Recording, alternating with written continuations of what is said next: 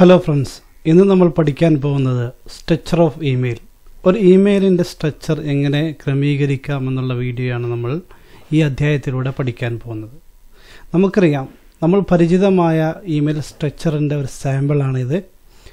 ആരാണോ ഇമെയിൽ അയക്കുന്നത് അയാളുടെ ഇമെയിൽ ഫ്രം ഇമെയിൽ നിങ്ങൾക്ക് കാണാൻ കഴിയും. ഇത് സാധാരണ ഡിഫോൾട്ട് ആയിട്ട് ഇവിടെ ഫിൽ ആവുന്നതാണ്. നമ്മൾ മാനുവലി എൻ്റർ ചെയ്യേണ്ട ആവശ്യമില്ല. ഇനി 2 എന്നുള്ളിടത്ത് നമ്മൾ റെസിപ്പിയന്റിന്റെ ഇമെയിൽ നമ്മളിവിടെ എൻ്റർ ചെയ്യണം. ഓക്കെ, ഇനി CC, BCC, സബ്ജക്റ്റ്, ബോഡി, ഇതാണ് സാധാരണ ഒരു ഇമെയിലിന്റെ സ്ട്രക്ചർ എന്ന് പറയുന്നത്. നമുക്ക് ഓരോന്നും 1 by 1 ആയി വിശദീകരിക്കാം. ഒന്നാമത് റെസിപ്പിയന്റ് ഇമെയിൽ. റെസിപ്പിയന്റ് ഇമെയിൽ എന്ന് പറയുമ്പോൾ നമ്മൾ ആർക്കാണോ ഇമെയിൽ അയക്കേണ്ടത് അയാളുടെ ഇമെയിലാണ്. ഇതിൽ സ്വാഭാവികമായും നമുക്ക് എറർ വരാറുള്ളത്, ഒരു ഇമെയിലിൻ്റെ ഇടയിൽ ഒരിക്കലും സ്പേസ് ആഡ് ചെയ്യാൻ പാടില്ല. സ്പേസ് ആഡ് ചെയ്താൽ എററായി വരികയും ഇമെയിൽ ബൗൺസായി തിരിച്ചു വരികയും ചെയ്യുന്നതാണ്. ഓക്കെ, രണ്ടാമത്തെ ഒരു ഭാഗമാണ് CC ആൻഡ് BCC. എന്താണ് CC എന്നതിൻ്റെ full form? Carbon copy. BCC എന്ന് പറഞ്ഞാൽ ബ്ലൈൻഡ് കാർബൺ കോപ്പി.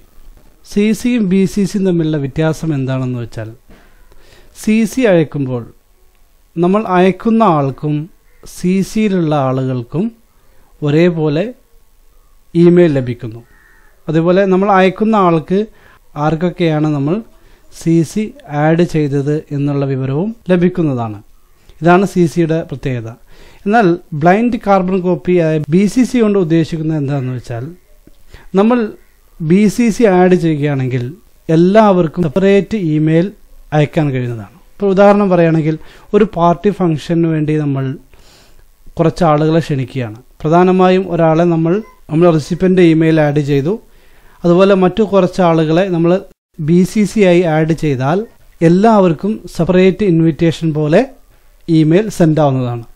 അയക്കുന്ന ആൾക്ക് നമ്മൾ ആർക്കൊക്കെയാണോ ഈ ഇമെയിൽ ഷെയർ ചെയ്തത് എന്ന് അവരെ ബോധ്യപ്പെടുത്താൻ വേണ്ടിയാണ് CC വെക്കുന്നത്.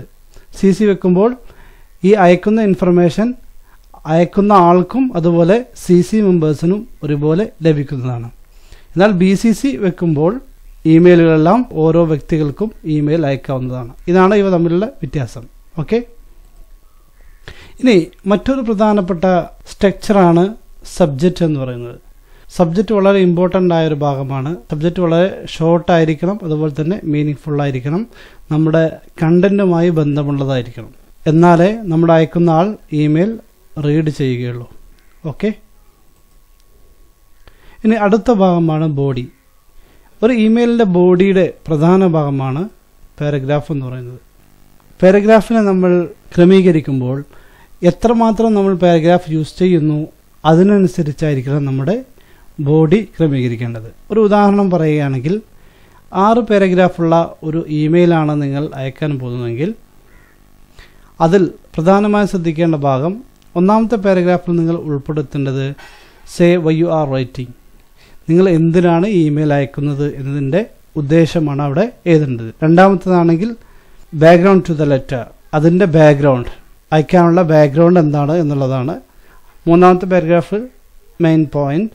നാലാമത്തെ paragraph development of main point, അതായത് മെയിൻ പോയിന്റ് നമ്മൾ എന്താണോ പറഞ്ഞത് അതിനെക്കുറിച്ചുള്ള കുറച്ചുകൂടെ കാര്യങ്ങൾ അവിടെ മെൻഷൻ ചെയ്യണം.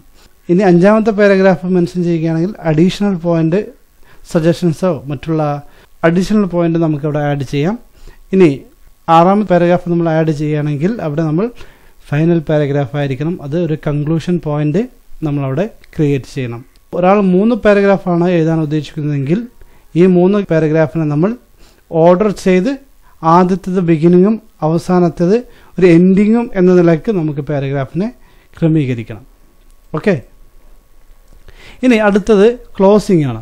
ക്ലോസിംഗ്, ഒരു ഇമെയിൽ ക്ലോസ് ചെയ്യുമ്പോൾ നമ്മൾ സിൻസിയർലി, വിത്ത് റിഗാർഡ്സ് തുടങ്ങിയ ഒരു വാക്കുകൾ നമ്മൾ ഉപയോഗിക്കണം. ശേഷം നമുക്ക് പഠിക്കാനുണ്ട്, അവിടെ നമുക്ക് വളരെ വിശദമായി പഠിക്കാം. അടുത്തത് സിഗ്നേച്ചർ. ഒരു സ്റ്റാൻഡർഡൈസ് ഇമെയിലിന് നമ്മൾ നിർബന്ധമായും സിഗ്നേച്ചർ ആഡ് ചെയ്യണം. അറ്റ്ലീസ്റ്റ് നമ്മുടെ പേരോ നമ്പറോ ജസ്റ്റ് ലൊക്കേഷനോ അല്ലെങ്കിൽ ഓഫീസാണെങ്കിൽ ഓഫീസ് അഡ്രസ്സോ തുടങ്ങിയ നമ്മുടെ ഡെസിഗ്നേഷനുമായി ബന്ധപ്പെട്ട ഡീറ്റെയിൽസ് നമ്മൾ എന്തായാലും മെൻഷൻ ചെയ്യണം. അപ്പോഴേ അതിൻ്റെ ഒരു സ്റ്റാൻഡർഡൈസേഷൻ ആവുകയുള്ളൂ. ഓക്കെ, ഇനി ഇമെയിലിൻ്റെ അടുത്ത വിശദമായ വീഡിയോ നമുക്ക് വീണ്ടും കാണാം. അതുവരെ see you bye.